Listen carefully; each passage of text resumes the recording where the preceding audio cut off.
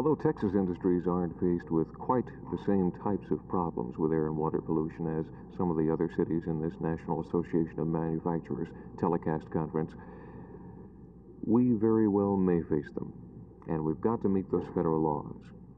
This is a step in the right direction. Malcolm Landis for Channel 8 News on the Move.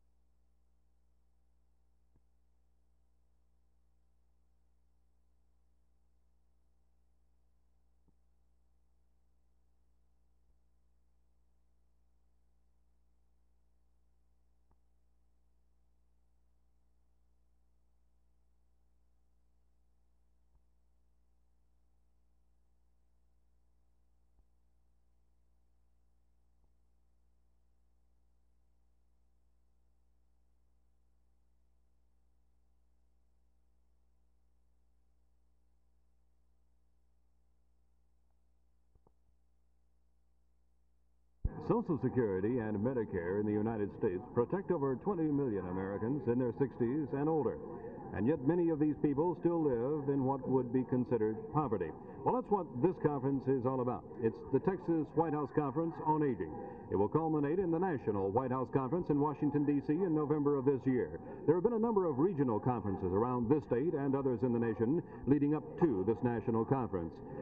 The aging in America are in themselves a minority. And we went to the executive director of the Governor's Committee on Aging, Mrs. Carter Clopton. We asked her if the minority groups are participating in this conference and, in fact, attending.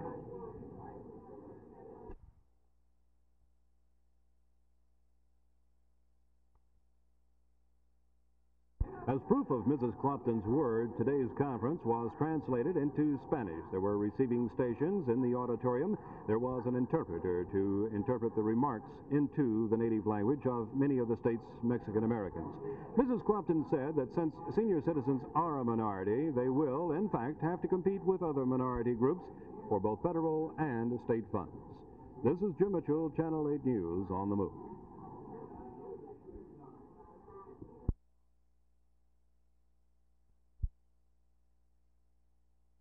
I did leave a great organization. I think probably the best franchise in professional basketball.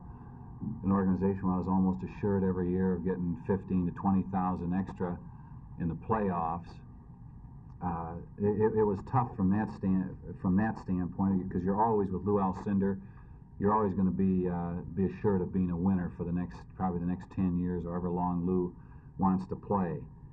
But I'm also very happy to have the chance to come into an organization that I think has committed itself now to going for excellence, to trying to become a winner. I was very impressed with the enthusiasm the first time that I visited here.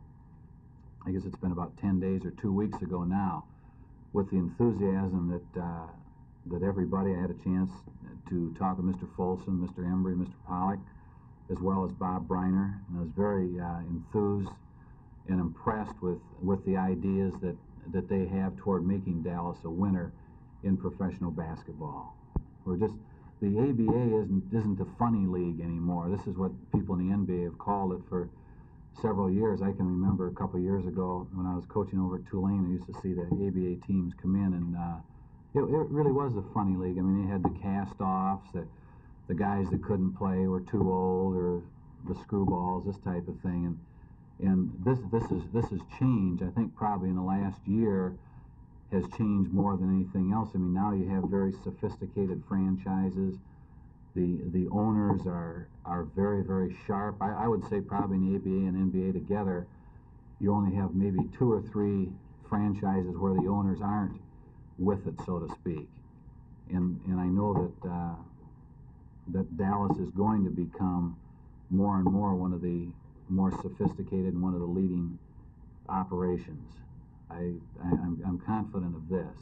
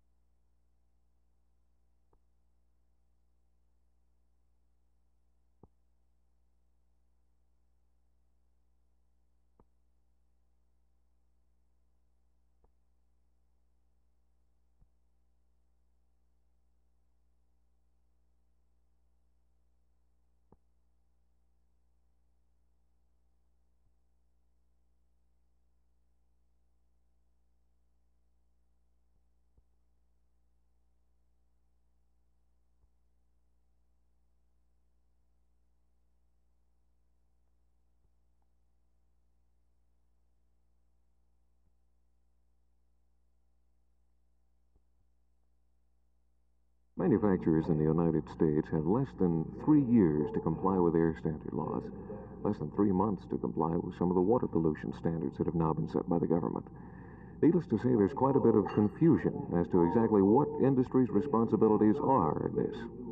The National Association of Manufacturers has picked 27 cities for a closed-circuit telecast, giving local panels in each of those 27 cities the opportunity to talk to the men who make the laws in Washington, from Senator Muskie to other persons who have put together these laws on pollution for our country. The telecast is about to start.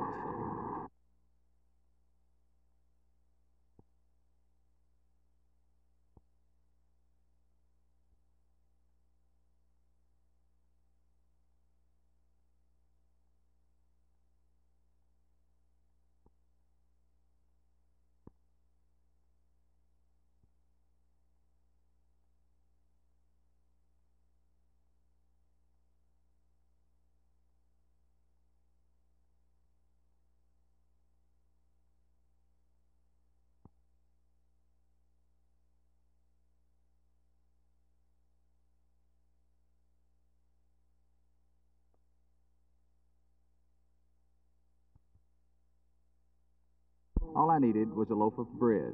My wife called me and said, pick up some on the way home. So I stopped by the neighborhood grocery, which happened to be a 7-Eleven store here on the east side of Fort Worth. And look what I got myself into. Right on the front part of the 7-Eleven store, a wedding.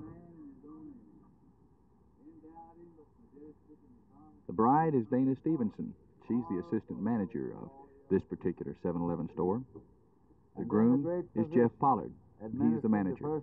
They met here almost a year ago, fell in love, decided to get married. And from Adam's side, what better place than their own private 7-Eleven store? The minister is the Reverend James Hudgens of the Carter Park Church of Christ in Fort Worth. Witness these two as they are being united as husband and wife.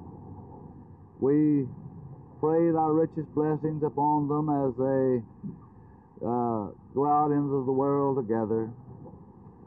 We realize, Father, that there will be many changes that will have to be made, a lot of adjustments that will have to be made.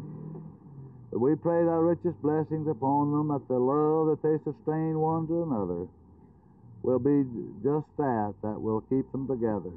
And help them most of all, Father, to realize that this is a lifetime contract, that only death should sever this marriage relationship.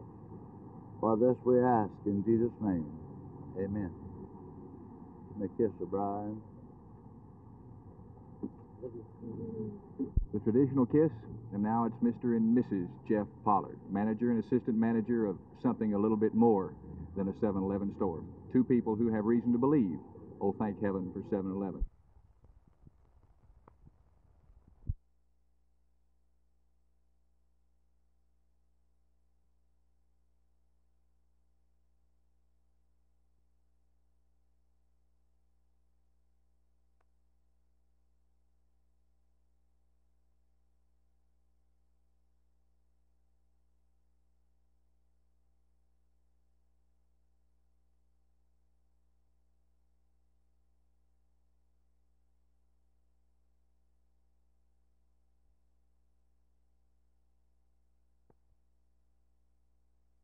Dallas Cares is primarily an organization that is nonpartisan, nonprofit, that we have established to see what we can do about obtaining the release and the accounting of all of the prisoners of war and MIAs, or men missing in action, in Southeast Asia. All past efforts to accomplish this have, for all intents and purposes, failed. Where do you think you'll be successful?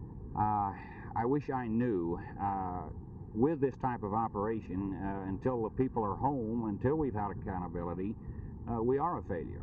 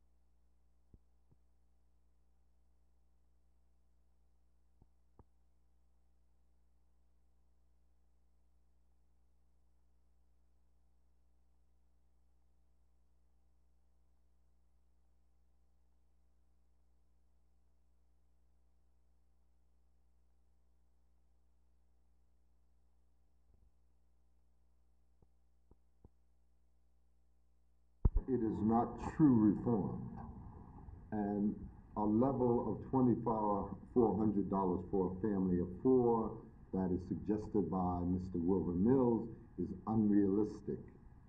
And the denial of rights, basic rights, won since welfare recipients have become organized, are trying to take these rights away from them.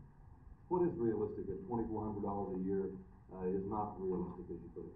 Realistic is what the Labor Department study showed in 1968. There was a study that showed that a family of four, depending upon where they lived in this country, needed from $6,500 to $10,000 a year just to live adequately.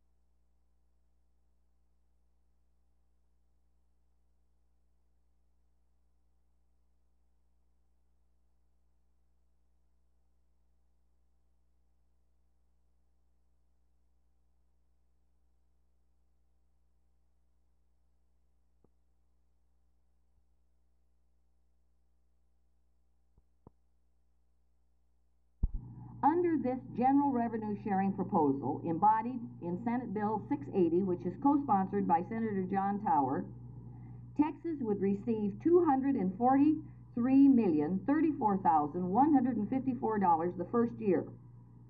Approximately 50% of this amount, fixed by law, would be passed through to the counties and cities of Texas. The time has come to begin the process of turning power and resources back from Washington to the people in the states and the localities from which that power originally came. Our system of government is the best on the globe because it leaves local decisions to local authorities. It is the people in the individual communities who require basic services. They foot the bill and in return expect certain standards of service from those they pay to serve them. But the power and the authority, or self-reliance of local government, has eroded to a dangerous point. As the central federal government has grown in power and authority, the state and local governments have diminished.